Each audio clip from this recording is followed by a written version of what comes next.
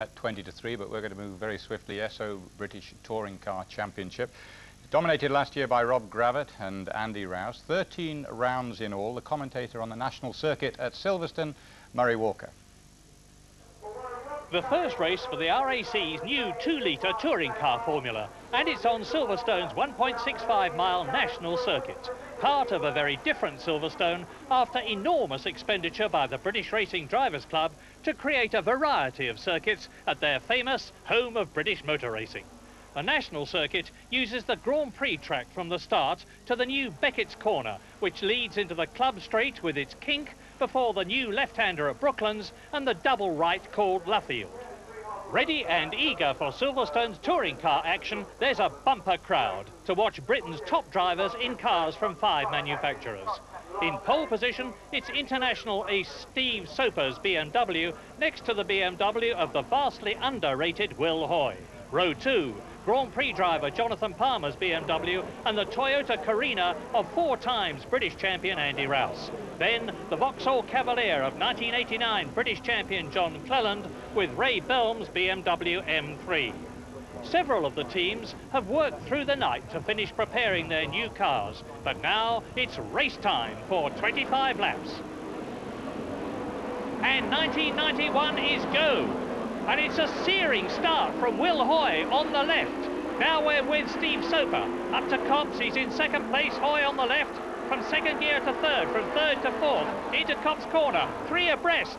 It's Will Hoy, BMW, Cleland, Soper, Palmer in his BMW, and Andy Rouse passing Jonathan Palmer. Andy Rouse in the Toyota. Now we're with Andy Rouse, 4th place. Steve Soper ahead, up to Maggott's curve, 130 miles an hour, down to Beckett's, and there's Palmer on the left, he's turning in, thump! He's hit Andy Rouse, off! Off goes the Toyota. What a start for his first Toyota race. And Andy Rouse rejoins almost last. They've all streamed through. Up to Brooklands at the end of the lap, it's Will Hoy leading. Cleland second, Steve Soper in 3rd position, then Jonathan Palmer, Jeff Allen, Tim Harvey in the BMW, Lawrence Bristow. Now, the leader, Will Hoy, is a bit of a surprise for a lot of people because Will's comparatively unknown in Britain, but he's been Clubman's champion and he's won the Japanese Touring Car Championship twice. He leads at the end of the lap. Soper in 3rd place is closing up on John Cleland. Here they're going to Copse, Hoy, Cleland at the Vauxhall, Soper 3rd, in car with Soper. It's drizzling, windscreen wipers going. Vauxhall Cavalier ahead, 280 horsepower, 130 miles an hour, into Maggott, 6th gear. Down into 3rd for Beckett, 60 miles an hour. Now into the fast club straight. Let's see if the BMW M3 can catch and pass John Cleland's Vauxhall Cavalier. My goodness, he can't. Down into Brooklands. Hoy leading. Cleland, Soper trying to go through on the inside. Cleland shuts the door, holds that 2nd place. We're with Soper now. On to Luffield, the double right-hander at the end of the lap. And hats off to Vauxhall. It's only the 2nd racing year for the Cavalier. The BMW M3 has had 5 years development and the Cavalier's ahead of it. But not ahead of Will Hoy's. Look, Will Hoy leading into Copse. And number 3, Andy Rouse is fighting back in the front-wheel drive Toyota. He's last but 2, but he's gaining. Now here's a replay. We're looking back from Andy Rouse's Toyota at Ray Bell's BMW, and alongside us, you can't see him, is Jonathan Palmer, and we're off. And the rest of them go streaming through. Jonathan Palmer's all right, he's gone on down the club straight, but we're rejoining. And listen to the stones on the underside of the Toyota as Rouse rejoins. Up to speed. Will Hoy leading by 1.5 seconds. Behind him and very close to each other, John Cleland, Vauxhall, number 5. Steve Soper, BMW, number 44, 3rd place. 3 champions leading. BMW, Vauxhall, BMW. In car with Steve Soper. He was in pole position. He was expected to win in the BMW Works car, but John Cleland ahead of him in the Dave Cook prepared Cavalier flamethrower is holding him off. Down the club straight again. Now Steve Soper's in a good position to go for 2nd if he can. He's tight up behind the Cavalier. underneath the bridge, down to Brooklands, and he's done it, straight through, straight past Cleland, the last of the late breakers. Steve Soper up into second place. Now, can he catch Will Hoy? Into Luffield, the double right. And Jeff Allen in the second box all is up to fourth, past Jonathan Palmer. Steve Soper almost sliding off the track, second, and trying to catch Will Hoy ahead.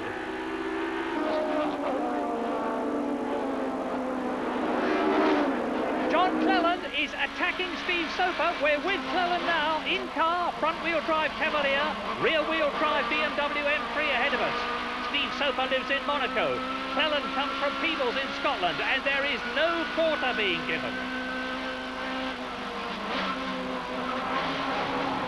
From Maggots to Beckett's. And at Beckett's, it's Hoy. Soper, Cleland, there they are, second and third. Jeff Allen in the second Vauxhall behind them. And now we're in car with Ray Bell, BMW, 8th position, chasing Lawrence Bristow and Tim Harvey down the club straight. Into Brooklands. Number 9, Bristow in 5th position. Number 4, Tim Harvey is 6th. Then it's Belm and Andy Middlehurst in the Ford Sierra. He's right up with the light blue BMW. Into Luffield. Soper and Cleland, second and third. In car with Soper, second place. Will Hoy is pulling away. There he is in the distance, getting smaller and smaller. And here's why. Soper's got a problem. Soper's got a problem. And past him, up into second place, goes John Cleland. Cops corner. Back again with Bell. He's no slouch. 3 times world champion, and that's Soper's car touring in. Steve Soper has slowed right down, but he's still moving. And that flashing light is really distracting. It means the data logging system isn't on, so push the button, Ray. But Ray doesn't even see it. He's chasing spot, and thump! Ray Belm hits Tim Harvey as they go into Beckett's, and that's given Andy Middlehurst the chance to close right up. 6th and 10th, absolutely together, spread across the club straight. It's Cleland second, Allen third, Palmer in 4th position. Here comes Bristow in 5th place. Then it's Harvey, Belm and Middlehurst in the white Ford Sierra on the inside. Going round Brooklands into Luffield. Great drive by Andy Middlehurst, number 99. He's in the non-turbo Graham Good Ford Sierra, 8th place.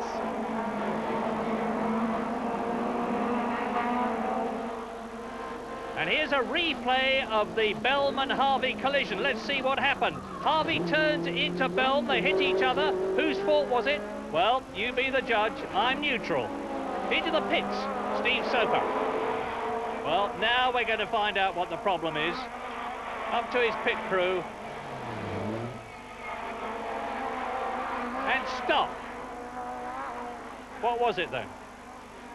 I wonder. Stuck in gear, stuck in 3rd gear. Yeah, that's what I thought, but Steve seems very calm about it. On to Cops.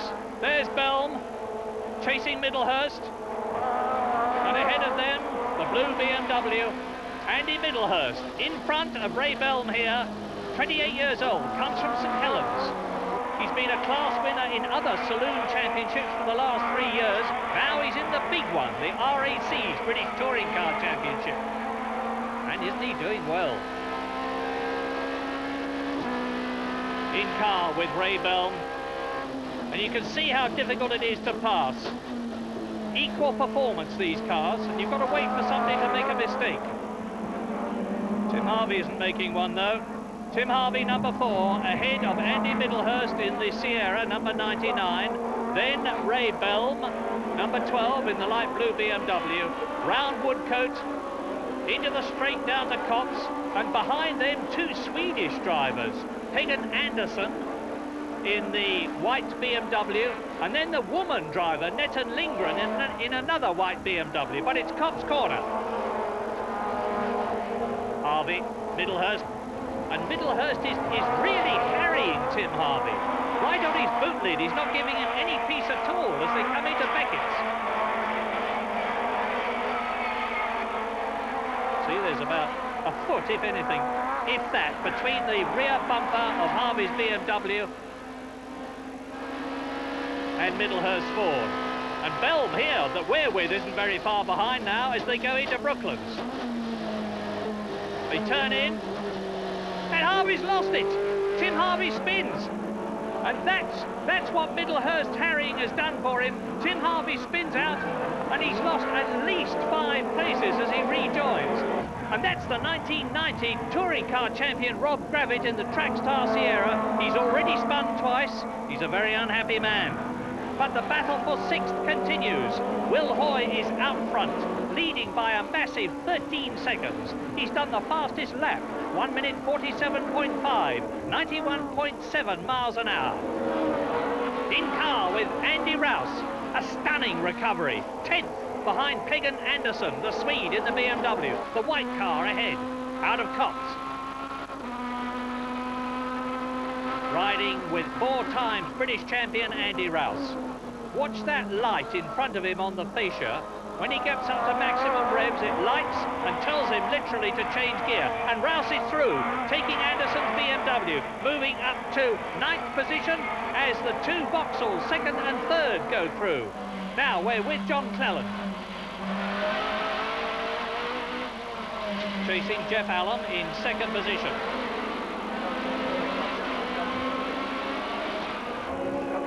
Completing the lap. So 1st, 2nd, 3rd, 4th, and look at Andy Rouse, number 3.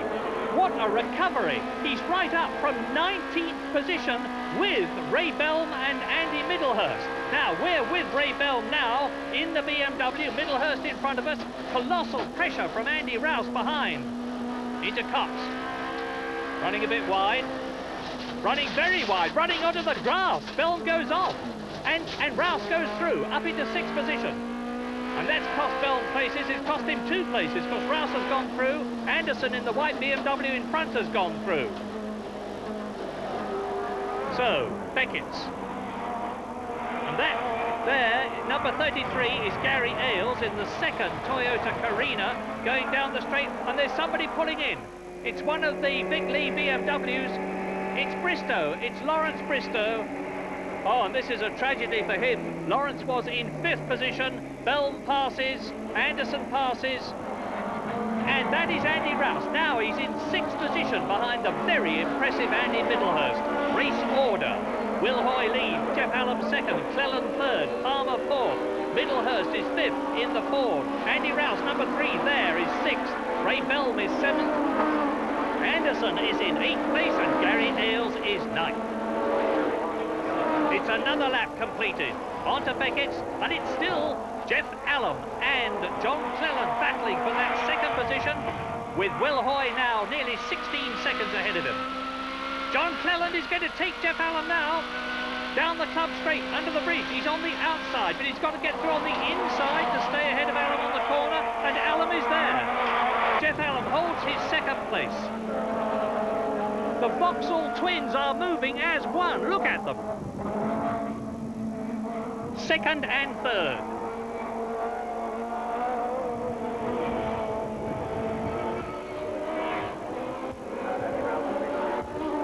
It doesn't look as though they're going to catch Will Hoy, though. And will Cleland catch and pass Jeff Allen? Well, into the pits. Lawrence Bristow, what's the problem? Well, if it doesn't work, thump it. That doesn't seem to be doing any good.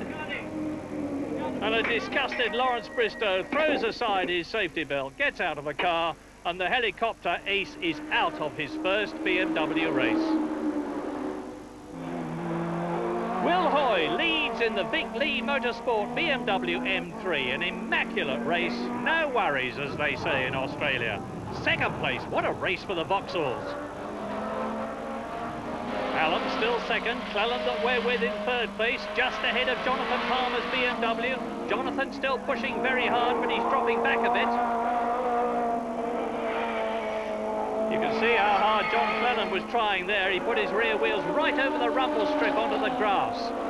Now, looking back, there is Andy Middlehurst in the white Ford, 5th. Andy Rouse in the blue Toyota, 6th. Steve Soper back in the race, but well down. And Ray Belm in 7th position. Now, in car with Andy Rouse, trying so hard to pass Middlehurst, and it looks as though he's done it at Copse. No, he hasn't. Middlehurst is staying there on the outside of the corner. This is incredible. He's staying in front on the outside. Rouse had the inside line, but still he couldn't get past.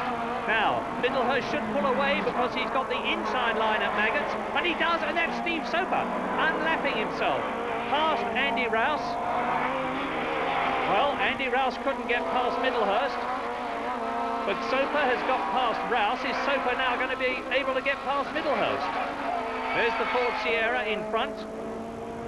And with absolutely no trouble at all, Steve Soper drives through on the inside to take Andy Middlehurst, unlap himself.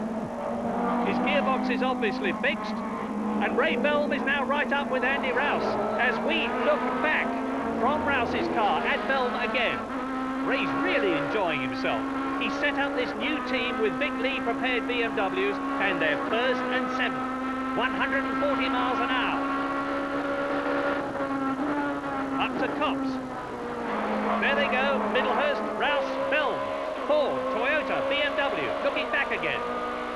Up to Maggots.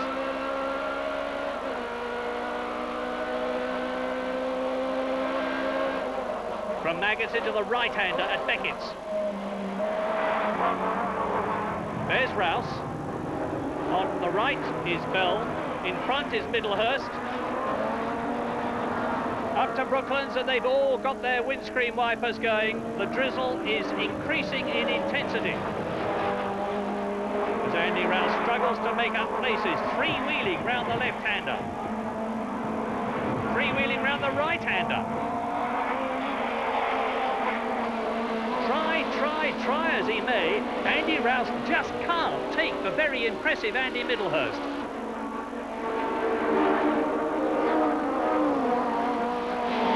Will Hoy is bound to win this race if he just keeps going. Allen second, will Cleland catch him? But more importantly, because we're riding with Andy Rouse in sixth position, will he catch Middlehurst ahead? And would he stay ahead of Ray Belm, who is in seventh place? Well, with Andy Rouse now, out of Copse, Maggots, down Plug Straight, and Will Hoy is winning. His lead is down to 10 seconds. This is the last corner.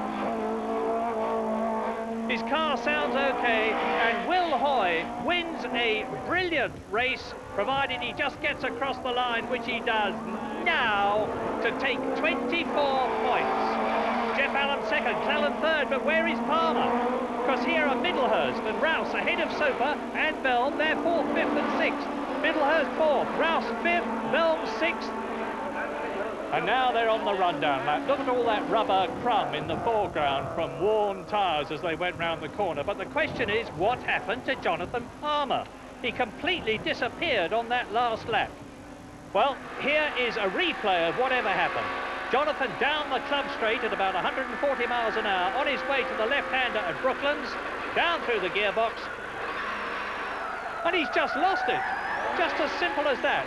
Through go Middlehurst and Rouse, and down goes Jonathan Palmer. Sad end to his first BMW race. So Will Hoy in the Vic Lee Motorsport BMW M3 takes a superb, absolutely unchallenged win and the fastest record lap in round one of the 13-race 1991 British Touring Car Championship. Well, I just think that was one of those lucky races where the lead guy gets away and doesn't get muddled up with the traffic behind. And I mean, these cars are now so close that if you can't get past somebody, you can lose so much time if you're a bit quicker, and that you haven't got that power advantage you have with perhaps the Sierra Cosworths. And so I think that if one car can get away, maybe he can make a jump and stay in front.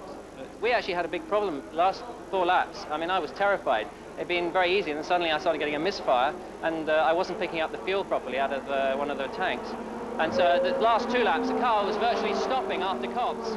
And it was just like a Group C formula, fuel formula, when you have to run the last 2 laps on the fuel just to get to the finish. I mean, I was terrified. So, 1 round completed, 12 to go. Will Hoy leads the championship, 6 points clear of Jeff Allen, and with twice as many points as John Cleland. The next round is at Snetterton. The team should be even closer there. Watch it on Grandstand.